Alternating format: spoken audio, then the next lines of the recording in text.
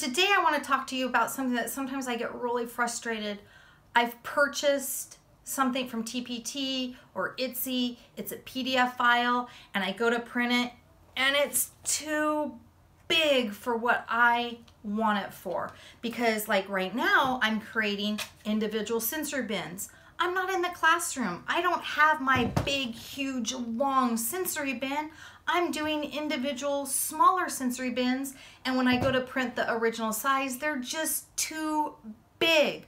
Or back here behind me, I have a small tiny pocket chart. It's not my big one that I have in my classroom, so I need something that's gonna fit into my smaller size pocket chart for what I'm using right now.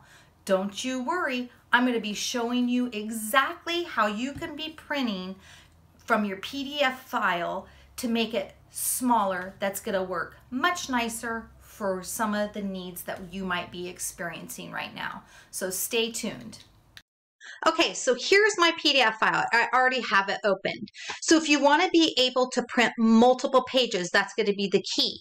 You're going to have to go over here to the sidebar. So see right here, if you click on this side, you're going to get this little ribbon where you have papers, it looks like a flag and a paper clip. You want to hit on the pages. It's going to open up all the pages that are in this PDF file.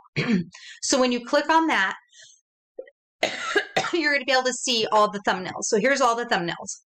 So what I want to do for my little pocket chart that I have behind me that I showed you, I want to print mine where they're small versus the original size. If I was in the classroom, I would like this original size. It's nice and big. The kids could see it from a distance. I'm at circle time.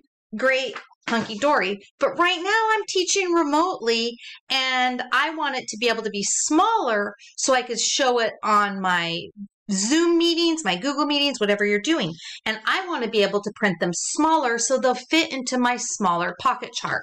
So now that you have your thumbnails open, you're going to come over and you're going to click on the pages that you want. And then you're going to hit your control button and you're going to scroll through to the pages that you want to print. I want to print my W pages. I'm going to be working on winter in January, and I'm going to be introducing the letter W on my pocket chart. And then I'm going to come up here to print. And it's going to have these three selected. Then you're going to come here and you want to hit multiple. So when you hit multiple, it's going to put 2 on a page. You can control that. If you want it even smaller than that, you can make them smaller. It depends on how big you want them to be. I prefer, for what I'm doing, 2 to a page is pretty much ideal for what I'm personally looking for. Whether it's when I'm trying to create a smaller sensory bin and I want to make my pieces inside of here smaller because we're doing individual sensory bins, or if I'm wanting to print for my pocket chart a little bit smaller. I prefer 2. Then you can come down here and you can go landscape, which is going to make it even smaller. You might want to play around with it, or portrait. You kind of have to mix, you kind of have to play back and forth with those 2 toggles to see what fits for what you're looking for to be able to print.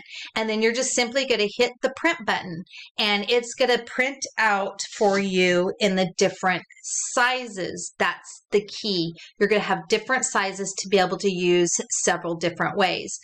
So, and that's it. It's as simple as that, you guys. Easy peasy. Easy peasy, but so much more helpful when it comes to making things smaller and you don't want it as large as what the product came. Well, I hope you found that little tip a good juicy nugget of knowledge for you to be able to be successful with printing your PDF files. If you found it very helpful, please give me a like below and subscribe to my channel. Until next time, guys, bye.